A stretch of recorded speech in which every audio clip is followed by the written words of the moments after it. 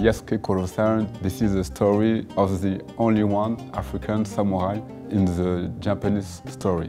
Everybody was doing a skasta. The dance, for me, this is the first language.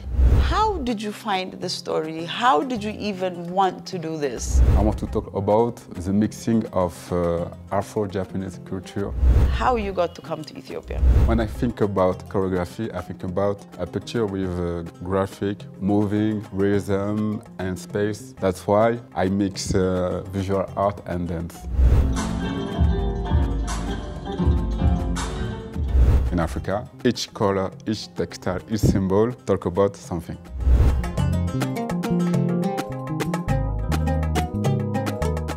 Good afternoon. This is your Pan-African show called Afreeqa with your host Katsalork Seifu. Today, yet again, as I always say, we come to you with another great guest.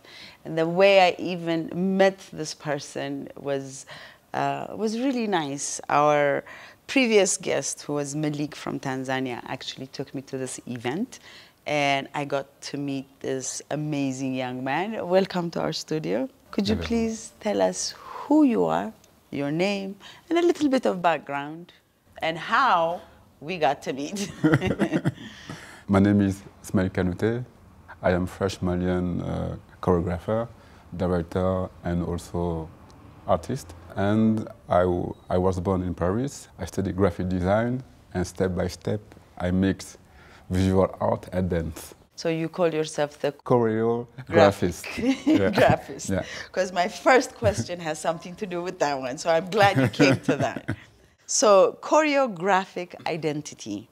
You describe yourself as a choreographist. How does this hybrid identity influence your artistic process, and how do you balance the elements of choreography and graphic design in your work? For me, choreography and visual art, this is the same. This is a question of line, rhythm, color, and also energy.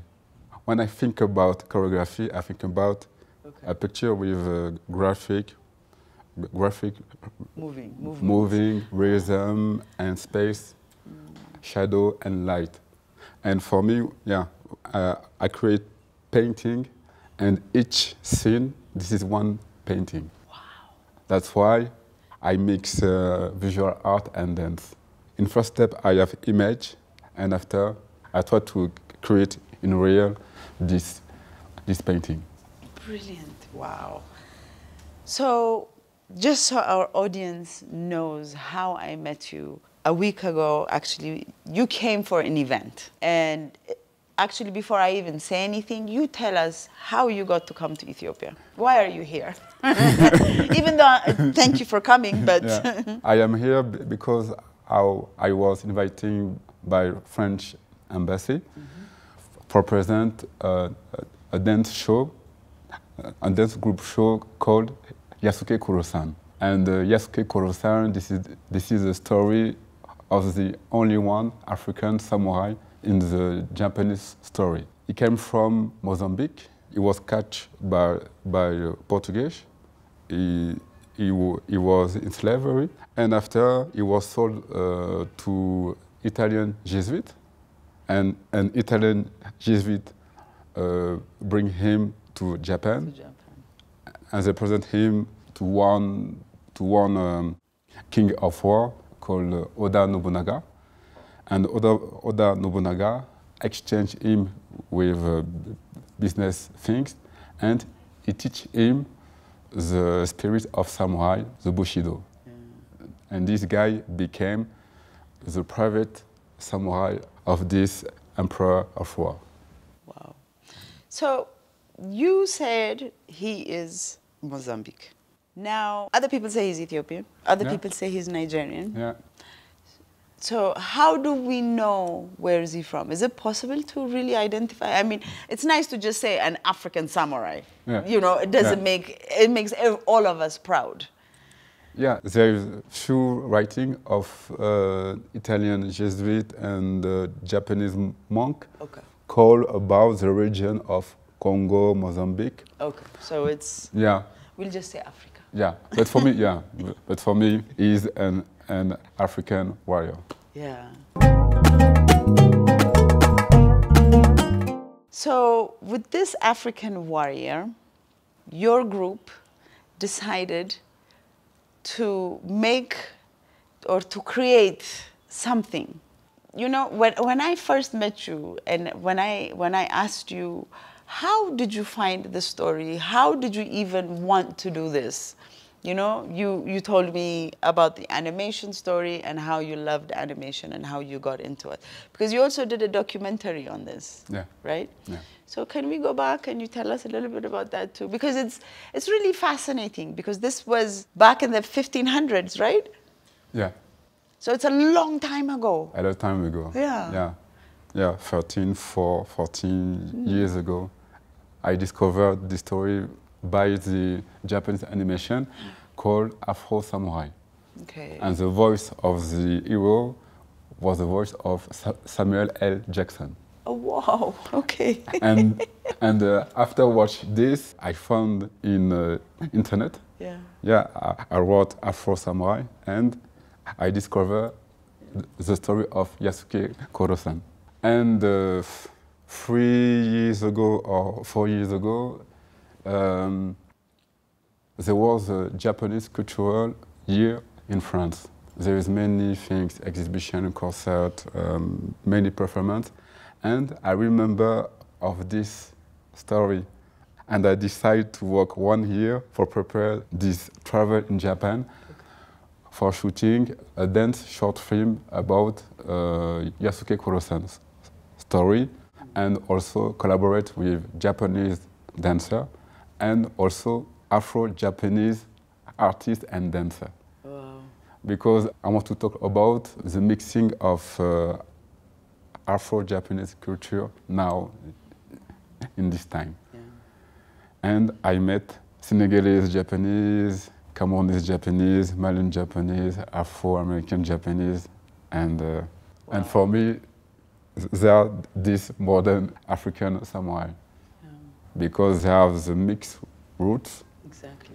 And they create new imagination with them roots. That's why I decided to talk about this symbol, Yasuke Koro-san, but also talk about the mixed people, Afro-Asian people, because we don't talk about it. We don't talk about it. We don't, because we don't see a lot of them. Yeah, that's one of the things. Yeah. But there are quite a lot of Asian Afro mixed. Yeah, and we call them Black and Asian. Blasian. Blasian, yeah. Blasian. Black and Asian people. And that's why, yeah, I decided after the short film, I went back to France and I decided to collaborate with mixed people. Okay. Afro-European and Afro-Asian dancer. So you're really trying to teach us that there are these people out there also, not only about the samurai, but that was the beginning, that was the... What was interesting, because the first night we saw you was a fashion show. Yeah. The fashion show. Wow. So you have to tell us about the designer, because it was amazing. I am very proud to collaborate with this fashion designer called Holibut. In Wolof, Senegalese language, it's called shining thing. Okay. It's like when you saw something pass, it's shining. Okay. And this fashion designer, his real name is Lamine Koyate. Okay. He's based in Paris, but he's Malian. And for me, this is one of the best fashion designers of the world. He infused Japanese and African culture. Yeah. It was really, really one of the best fashion shows I've seen. And the reason why I say that was because it wasn't in your traditional sense a fashion show, but it was also part of a dance. Yeah. And you also had Ethiopian dancers. Yeah. Tell us about that experience. How was that experience with our Ethiopian dancers? It was very exciting because when I present this performance, I collaborate with a local dancer. And each time, this is a unique fashion show. And each time we collaborate with local dancer and local musician. So the fashion is different. Every time it's different. And I was very happy to see the real Ethiopian dance with the shoulder, with the neck. It was crazy. And we had Ethiopian dance in this show. And yeah, everybody was doing eskasta. You were all like moving. Yeah. We were like, when did they learn eskasta? We learn in 2 hours. But it's in you. But that's the beauty of it, you know? Yeah. The goal of this fashion show is talk about us. Thank you.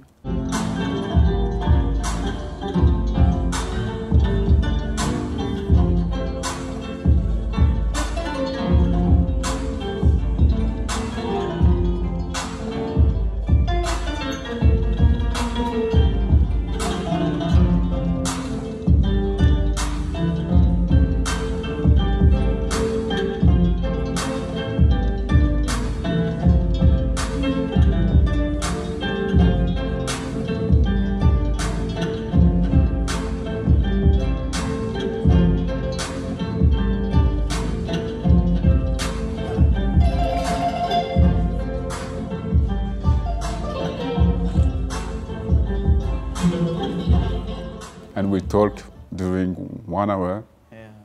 Just feel free. And we mix African, Asian, European. Yeah, we talk about many layers. Layers. And each person has his place and he can exchange or not. He has a choice. Exactly. And it's very magic. It truly was.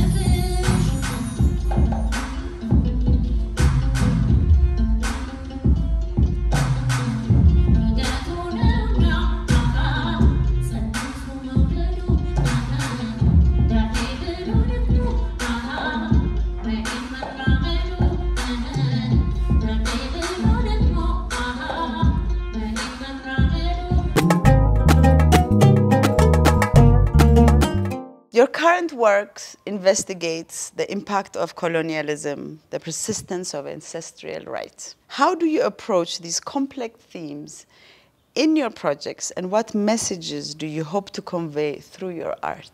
Colonialism is a very big subject. Yeah, Yeah, the and big it's one. very Yeah. exactly very Yeah. interesting how you would convey that in dance. It's a big subject because the colonialism destroyed many things, destroy many stories, destroy many kingdom and culture. So to find story, we have to rebuild story and culture, and in the same time we have to create our own identity.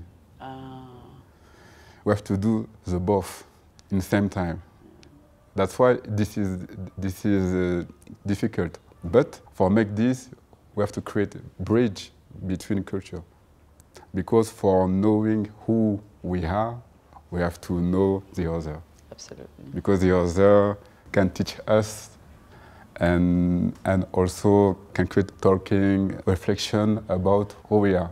And the message through the dance, that the dance, for me, this is the first language before the voice. Yeah. So with the body, we can talk in the same time with the visible and invisible world. And for such new information, we have to go to the invisible world. So one of the key of the invisible world, this is a dance. This is energy. And this key can create many doors where we can talk, when we call chatting, where we can exchange, where we can live, and where we can rebuild, bridge, and also unify people in present moment. Language is a barrier sometimes. Yeah, right? I think, yeah. Yeah. I am also stutter man. You do? You're not stuttering now. Yeah. So this helped you, is what you're trying to tell me. Yeah, that's why I developed the dance and visual art. Yeah. You've always stuttered when you were young. Yeah, always. And for me, it was hard to express, to talk, to say something. I know. But when I began to dance, the people listened to me. So it was better. Yeah. Who needs to talk when there's dance? Yeah. So cross-disciplinary approach, because you do that a lot. And obviously, since you're trying to unify people, culture, and so many other things, your work seamlessly integrates various disciplines such as textile, serigraphy, tech, and dance. Can you elaborate on your creative process and how you manage to weave these diverse elements together? Okay. Because usually it's dance and music. Yeah. Now you've taken it to a whole other level. Yeah. When I want to talk about one subject, I think we need several disciplines to talk about this. To talk about with one discipline is not enough. True. So many times I begin with a short film. Okay. Textiles, serigraphy, choreography, images. And when I finish the dance short film, I begin to think about the following of this discussion on stage. And on stage, music, dance, shadow and light, and visual art also. And after, if it's not enough, I go to the contemporary art to make installation or performance like Yasuke work you saw. Okay. Because for me, the subject is like a diamond. There is many faces. So that's why I use several disciplines. And we can continue to cut. Until you get to the gem. That's it. Wow, that's lovely.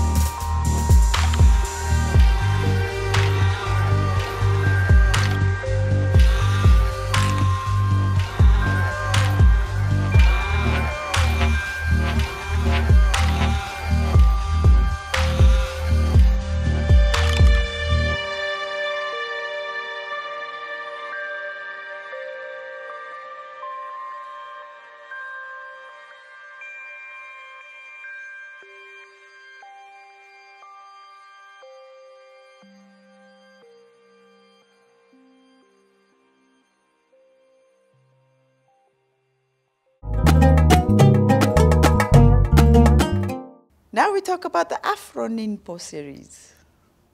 You blend motives from different cultures. What inspired this series, and what do you hope audiences take away from cultural resonances you explore?